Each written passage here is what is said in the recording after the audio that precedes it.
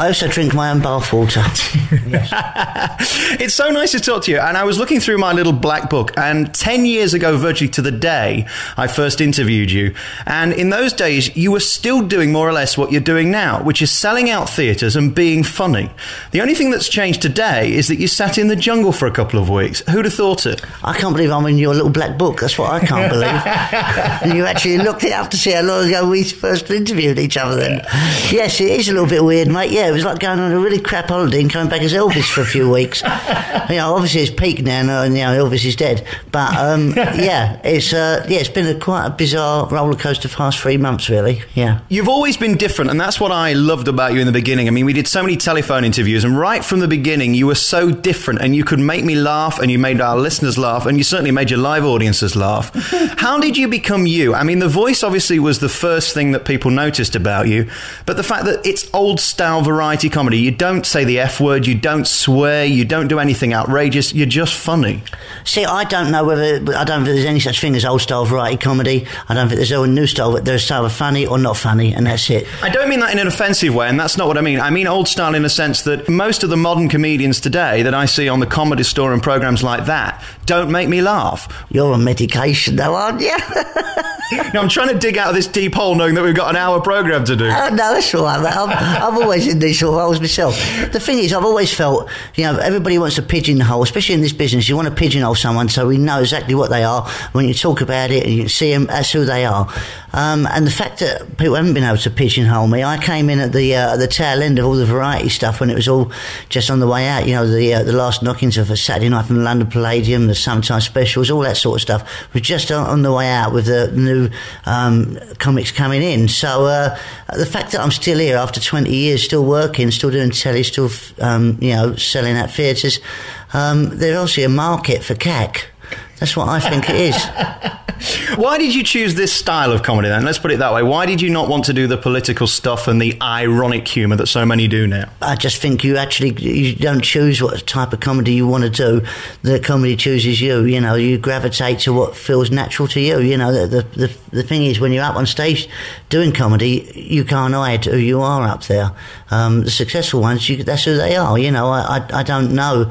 I don't know Jack D, but I should imagine Jack is that is Jack a lot of the time. I've met Lee Evans a few times, and that's who Lee is a lot of the time. Admittedly, he's not like that all the time. He should get arrested. Same as I'm not. A squeaky voice gonk all the time. People just think I'm off my head and heavily medicated. So I don't think you can hide who you are. You don't choose a style of comedy that chooses you. Same as the audiences, they decide if you're funny or not. You can think this is great material, I love this. And if they don't laugh at it, they don't laugh at it. Ultimately, they are the critics, regardless of what anybody puts on paper. I think this bloke's cack, I think he's great. Ultimately, it comes down to the audience. If they laugh at you, then you're funny. If they don't, then you ain't funny. And that's why one night you can be funny, the next night you might be about as funny as a kick in the nuts. You can't keep going out on tour for 11 years and expect people, we're going to do the same stuff next year, so come back and watch it, it'll be great. They won't do it. So I always say, look, next year it'll still be cack, but it'll be different cack. So, it's a conscious decision to keep average, because I'll get bored. How people do the same stuff over and over again is beyond me, because there's no challenge in that. There's a lot of pressure there every year, then. No, there's no pressure. I'll tell you what pressure is. People go, I need to take some drugs. I'm in show business. I'm under so much pressure. I need to have a drink. I need to see my psychologist. Well, I don't. I'll tell you what pressure is. Pressure is if you're a brain surgeon, right, trying not to sneeze while you're operating on somebody. That's pressure. Imagine you've got a scalpel there and you're just doing some operation and you've got a sneeze coming. That's pressure. This ain't pressure. It's just having a laugh. Good point. Right, we're going to talk about a lot today. We're going to find out about you and your childhood and how you got started. And something that also dawned on me about you is you've changed massively since we first met. Have you got a personal trainer? What's happening? Yeah, slightly less fat. I lost a stone and a half in the jungle, but only off my hands, so none of my gloves fit me anymore. Even my idiot mittens are just hanging off me like socks.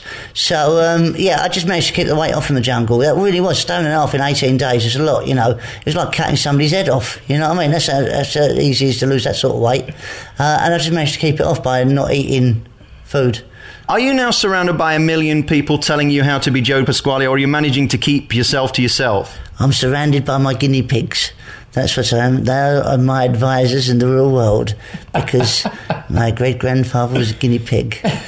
No, I don't have any advisors. I don't have none of that. What are you talking about? No, that's all pence, that is. I don't have anyone advising me. No advisors at all. Just, I'm nearly 44 this year. If I need somebody advising me now, I might as well go and work at B&Q. How did it all start then? I mean, you're in your 40s now. Let's go back to your childhood. Were you a funny child? No, I was boring. I was really quiet. I got 2 O-levels in metalwork and biology, so all I could do was weld a cat when I was younger.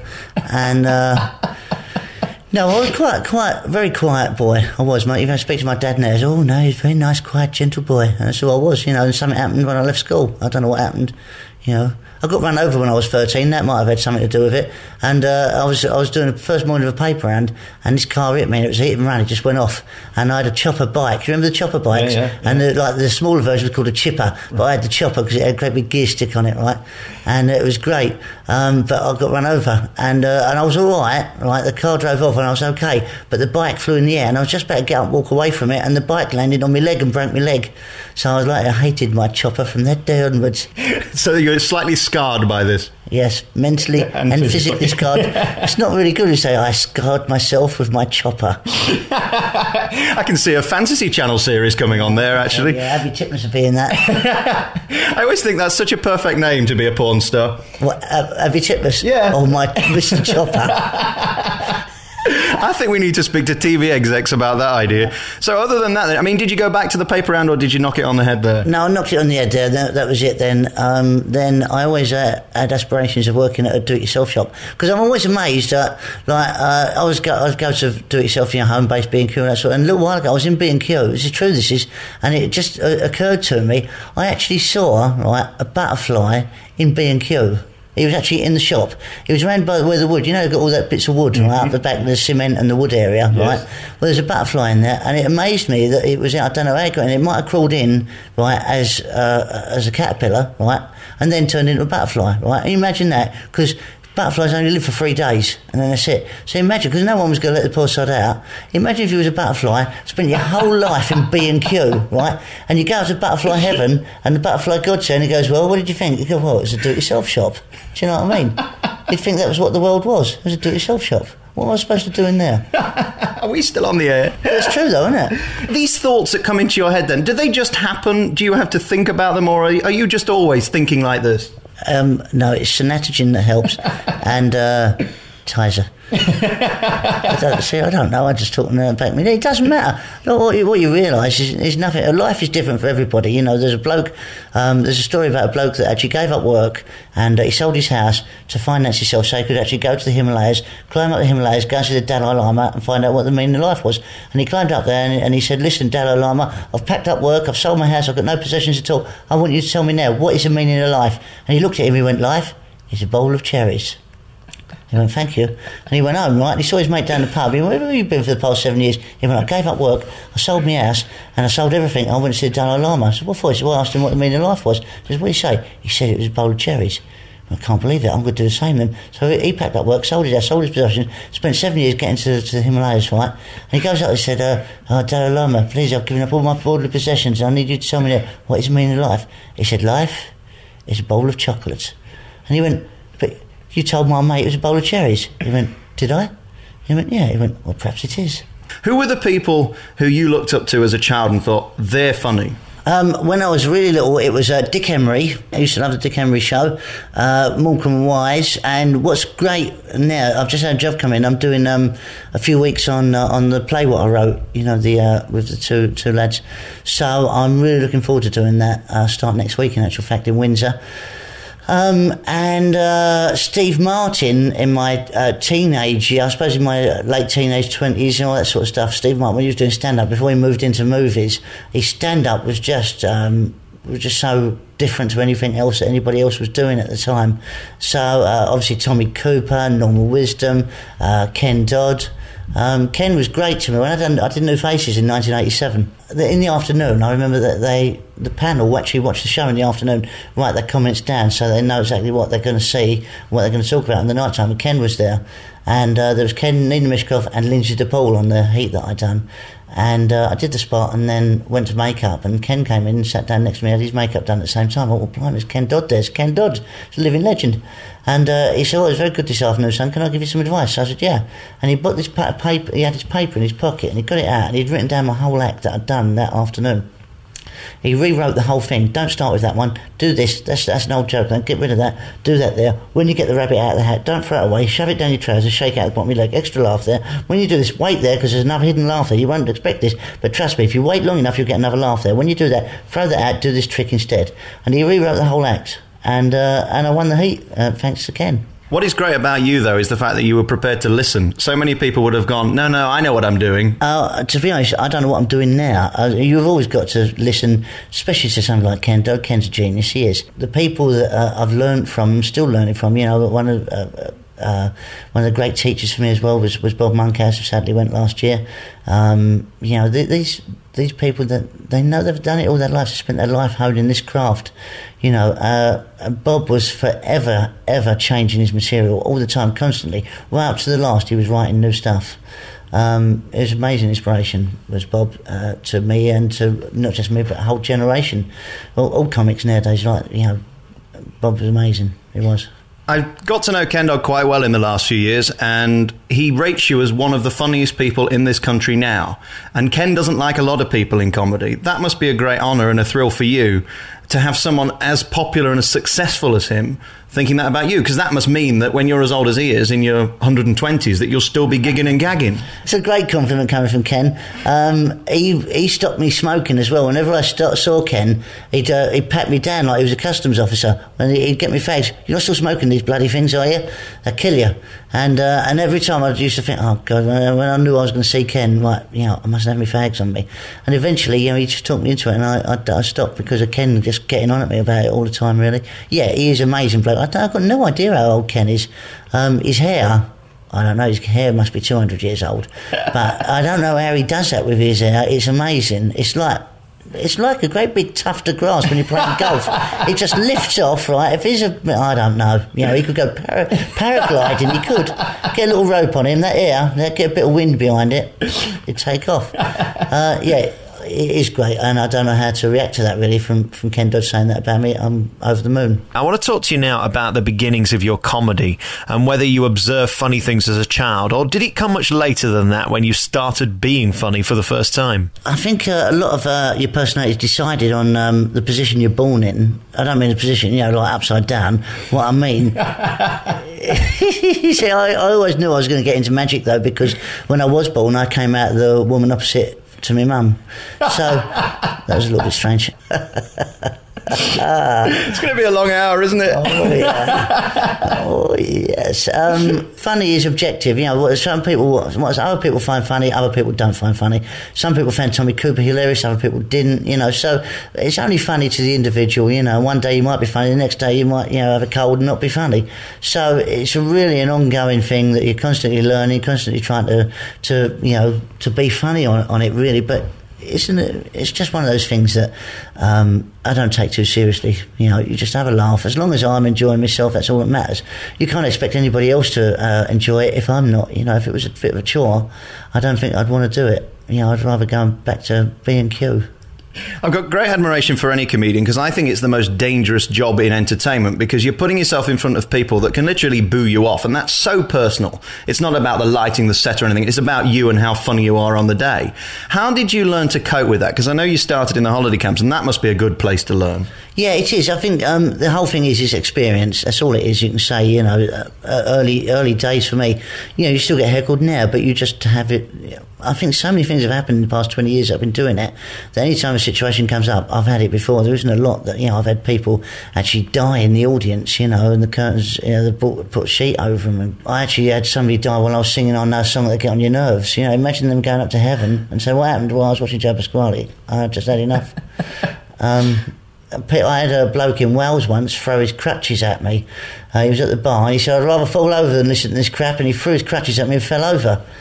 So, I've had people literally throw stuff, whatever. So whatever happens, if you've had an experience of it, when it happens, you go, well, that's what happened last time, you deal with it in such a way. But every heckle's completely different. You know, you just have to go with it, and that's the fun of it. It's flying by the seat of your pants. And often the interesting thing from observing a lot of comedy is that they can get bigger laughs, your retort, or things that happen that aren't in the script. They get bigger laughs than the gags. Yeah, but that is the fun of it. That is that's the danger. If it was safe, I don't think I'd want to do it. If it was safe, I'd go back to working at Smithfield's Meat Market. You've done some interesting jobs. As you say, you did the meat market, then you worked for the Department of Transport. What did you do there? I was a civil servant. I was the clerical assistant in the Department of Transport and Environment Dangerous Goods Branch. But all I did was make the tea and filing, so the most danger I got was like getting a paper cut or scalding myself on a kettle. Were you ever going to take this up as a career? Was it ever going to be a lifelong ambition to work for the Department of Transport and Environment? I wanted to be a spy. That's what I wanted to be. You got the glasses. I've got the glasses, yeah, but you get little mirrors in the back there. But the thing is, with a spy, people would just remember you too well, wouldn't they? That's that squeaky voice gong. You know what I mean? So since then, I want to be a baddie in a James Bond film. That's what I want to do now. I'll be like Noddy with an headache. It'd be great. Talking about your voice, has it come down a bit since I first met you? You seem to have brought it down slightly, or is this just age and cigarettes? I think it's probably just the time of the day, and as the day goes on, you know, it get higher and higher. Yeah, it does, you know, and then only dogs can hear me at the end of the day. So no, to be honest, this is the way I talk generally. You know, when I'm working, it tends to go up a little bit because the adrenaline and whatever, you get excited. Whoa, you start going into one. But at the moment, yeah, I'm just having quite relaxed time with you, sitting there looking at your nasal hair. I'm not one of those guys that spends hours in the bathroom in the morning. Unlike yourself, it seems now, you are better dressed than I remember you. The reason I'm better dressed is because I've just had photos done this morning. Right. Yeah, I don't normally wear this out. This is just because I've just been having pictures done this morning. I wondered if you'd had one of those gay makeovers or something. I've just done a film this weekend, and I played a gay lieutenant in the army, so that was great. Well, I would say typecasting. I mean, you know, very well done. Yeah, well, it's good for me, isn't it? Congratulations. Thank you very much. Can you remember a line from that? Was there anything that you remember, or have you just put it behind you now? No, what? Leave it. Leave it. Let's just move on from there. I can't believe you're talking like that. And the hairdo, is it gel or is this just naturally? I mean, and you know, is this styled, your hair? No, it's just literally... You're winding me up there, I know you are. All I do is, my son tells me what to do with my hair because he's nearly 17. He says, Dad, don't do that. Just get a bit of gel and rub it in your hair and leave it. And so that's all I do now. All right, okay, we'll move on from fashion and your personal appearance. Yeah. So you did all these jobs, and then you worked for Ford, and you worked on a building site for a small time. Did you know when you were doing these jobs that it just wasn't for you doing the 9 till 5? Because that's often the case, certainly for me. I can't have a boss anymore. I just can't be bothered. I knew from a very young age that I wasn't going to be doing a normal job as such. Even though I was doing the normal jobs, I knew it wasn't for me. I hated all of them. I wanted to be a copper at one point, but at the same time I got offered a load of bent gear, so I thought, do I become a copper or do I accept the bent gear? When I say bent gear, it was just like bananas and boomerangs, that sort of stuff. But I did, they're coming back, aren't they, boomerangs? Oh, leave it. And I did, seriously, I did contemplate being a copper, and I thought, no, that's not going to work for me, you know. You imagine all these, you know, problems that you get. You imagine all these gangsters holed up in a warehouse. Or by the way, they all had pasties in their hands, so they'd be called ginsters. And but you know, imagine me outside with my megaphone going, "Come out with your hands up, there'll be trouble." Just wouldn't listen to me, would they? I don't think that would have gone down very well. So when was the first day then that you became a professional entertainer, or tried to be? Oh, the first day, I tried to be, and being as completely different. You know, there's like 28 years difference in that. I don't really know. You just drift into it. You know, I started going at the stage newspaper was the first foray into it, and then I saw talent shows. Oh, I could go and do something there. Didn't have an act or nothing, just went and mucked about. And I always used to come last, and that was where I first met Bradley Walsh. And me and Brad, we still speak to each other now a couple of times a week after 23 years. And he used to win, and I used to come last. The first one we done was in Enfield, it was. And I remember him having a ventriloquist. We talked about this last week as it happens. He had a ventriloquist puppet of Prince Charles with a flipper on and a snorkel. Just one flipper he had on one leg and a snorkel, and he only had one end. Right? And he had a little diving mask, and it was when the Mary Rose was coming up. And I remember him doing a whole routine about having Prince Charles, because Brad's a great impressionist. A lot of people don't know he does great impressions. Good singing voice, all that sort of stuff. People don't realise, how good he is at all sorts of stuff. He's very adaptable. And then, we stayed mates and we just drifted about together really for the past 23 years. It seems to have been in some sort of parallel universe there. In which case, then, do you have any aspirations to end up in Coronation Street, EastEnders or Emmerdale? I don't fancy doing a soap, no. I like doing the plays that I've done. I've done a few plays. I've got this other one doing next week. And I enjoyed doing this film over the weekend. I quite enjoyed the process. Even though I only know what my bit was like, I didn't know what the rest of it was like. It's like a giant jigsaw. It's all down to the editor at the end of the day, whether it's any good or not. I just wanted to do diverse stuff. I don't fancy being, 6 months in a soap. It's because I know it's 9 to 5, that sort of stuff. I know Brad works, Monday, Friday, 9 to 5, sometimes later, or whatever. That would be too much like a normal job for me. You're always going to be a comedian, are you? Because you've done plays, you've toured, you've done the live show, obviously, for years and years and years, but you seem to be getting more and more different stuff now. Are you just enjoying that right now, and then you'll come back to the comedy, or hopefully just continue to do everything? No, that's what I want to do, is continue to do everything, because everything's happening at the same time. I've got this... this play next week. At the same time, we're doing more television and process of discussing what we're going to do telly-wise. We start touring again in September. I've got a panto booked in December. So all the time, I like being able to do all the stuff all the time. I don't want to pack up doing stand-up. I don't want to pack up doing the acting. I don't want to pack up doing any of it. I just want to be able to... It stops me getting bored. I've got a real short attention span. Do you deliberately try and make sure that you're nice? No, the people that I have upset, I've always killed straight afterwards. So they're no longer living. So, no, seriously, I have different ways of killing them. Oh, really? All different tactics? Yeah. This probably won't get aired because you won't believe in this room anyway. No, it probably won't get aired because I'll probably be fired before they have a chance to put it out. You'll be dead before then. You're not going to get me on this nice sofa, are you? Yes, I'm going to strangle you with your own nasal hair. You do have a lot of hair at your nose. Thank you very much. Is it in it or on it or round it or what is it? It's actually on the top of your nose, not the actual nasal hair. You see, I haven't had your gay makeover where I would have had a man plucking them. Well, I didn't, to be honest. I emacked my nose before I came out. You see, 2 years ago, you would never have had this conversation with me. You would never have even noticed such a thing. Ah, yes, but I have X-ray vision now. What is better for you, staying in one venue and doing a summer season, or touring and doing a different theatre every night? There's pros and cons on both of that. If you're stuck in one place, you get bored with the same place all the time. But on the other hand, it is a bit of a hassle getting from A to B up and down the country, stopping at places, having the early start for breakfast every day gets up your nose because the little chefs aren't consistent. Some are great, some aren't. I'm not saying which ones are and which ones aren't, but you go an early start at some place, they give you an extra bit of bacon, don't charge you 30p for it. Other places, you're like that, you had an extra bit of that's another 30p for the bacon. I didn't ask for it, you just gave it to me. So, and also those griddled eggs. Sometimes they just don't. If they haven't cleaned the griddle, it can be nasty, can't it? Nasty as you like. How do you get over the repetition of the gags thing? Do you still find every gag you do funny when you do it live every night, or is it just an act? No, what I do every night to keep it fresh, I do have a skeleton which I have, and then I go off on tangents and come back to it. So it's never boring. The heart of it's there, but you go off and see what happens. One night you might talk about your tortoise for 10 minutes. Because I've got a great tortoise. Her name's Flair. In actual fact, this is true. This is absolutely true.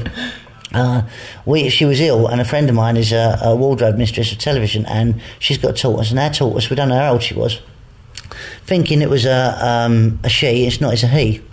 We found out only after we'd given her Flair to this lady, to Marcia, to look after. She phoned me up about 8 months ago and said and she was in tears, and a fox had got hold of her. This is absolutely true, this is. And but the vet bills were quite high, and she'd looked after, so I paid the vet bills for it. And she had the back leg chewed off.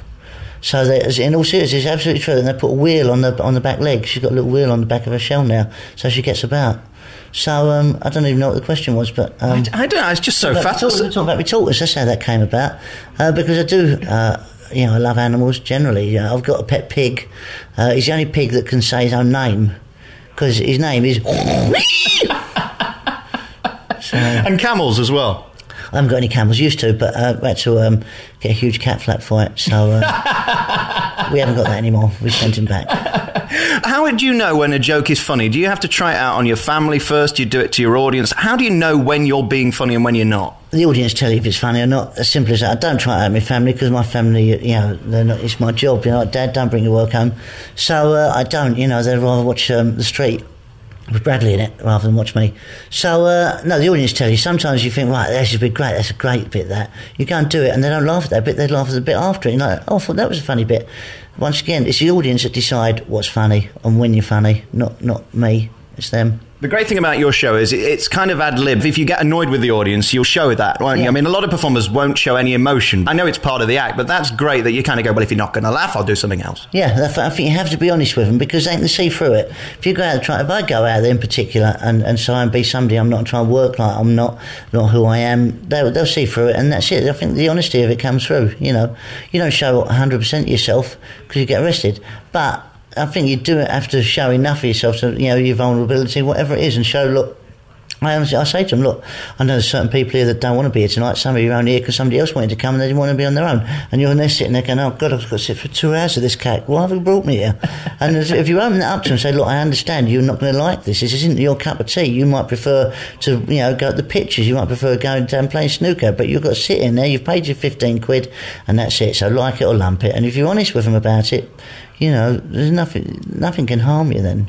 If you take down all the barriers and go, look, this is what it is. I know it's cack. It don't matter though, does it?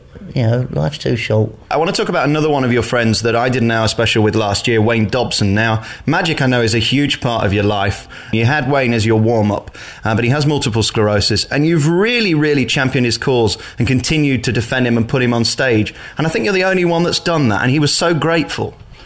To be honest, the reason I used him was because he's a great act. That's why I used him. It wasn't because, let's champion this cause. It wasn't that. Wayne is a fantastic magician. He's a real lovable bloke as well, on stage and off. But I used him because he's a sensational act.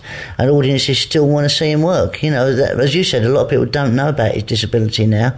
And so we brought it out in the open a little bit. But that wasn't, I wasn't trying to champion the cause of MS sufferers. It was because it was such a shame that he's got such a talent and it was being wasted just sitting there. He's tutored my son over the past few years. I've known Wayne for a long time now, and he's tutored my son in the business. He goes to drama school, and he's a brilliant magician. My son, he's going to LA in July doing the magic cast. Wayne got him all of that sorted out. He's actually giving something back to the magic business, Wayne. He's giving something to everybody. Anybody that sees him work now is an inspiration because, I don't think I would have kept going if I was in the position he was in. But not only does he want to keep going, he does keep going, and he's still fantastic. You saw him yourself. He's just an amazing bloke that's still got a lot to offer, and I think it's a shame that the public miss out on it. So that's why I got him back out on the road. It really was one of the most inspiring interviews I've ever done, because you always in this business think that your problems are more important than everybody else's. But when you see someone like Wayne and you see what he has to go through to just get on stage, and then he's still hysterical. I mean, that's as you said earlier, that's the main point, that the guy is still as funny as he ever was. Yeah, he's amazing. And he's I remember him before I even came into the business. I used to watch him on the telly, and he's when he was just breaking through. I remember all the variety shows that he'd done and the telly shows, everything that he'd done, and the live stuff. As a live act, there's no one to touch him, and he's still got that desire inside to perform, and that will never leave him ever. Well, thank you again for giving him the chance, and thank you for bringing him back to us, because I don't think we would have had the chance to see him again if you hadn't have done that. No, I agree. I think it's it is a talent that he's got, a God-given talent that shouldn't just sit there and waste away. And he's still out doing stuff now. He still works the circuit. He still does all the magic conventions and all of that, and the magic clubs. I just wish that he could get out and do some more theatre work as well. Let's move on now in our remaining moments to talk about the thing that's really propelled you into megastardom. It's the skill with a programme like I'm a Celebrity, just keeping your mouth shut, just sitting there and having a wry smile to the camera, because that's really what you did, didn't you? You didn't get involved in any of the politics, because that's dangerous, because they can then edit that and make you look in a certain way. Well, to be honest, I think the danger is not being yourself. That's what it is. I don't think you can have a game plan. All you can do is be yourself. myself. You know, my son said to me, Dad, whatever you do, don't swear, don't lose your temper, don't scratch your nuts, and don't fart. And that was my 4 rules. That was it.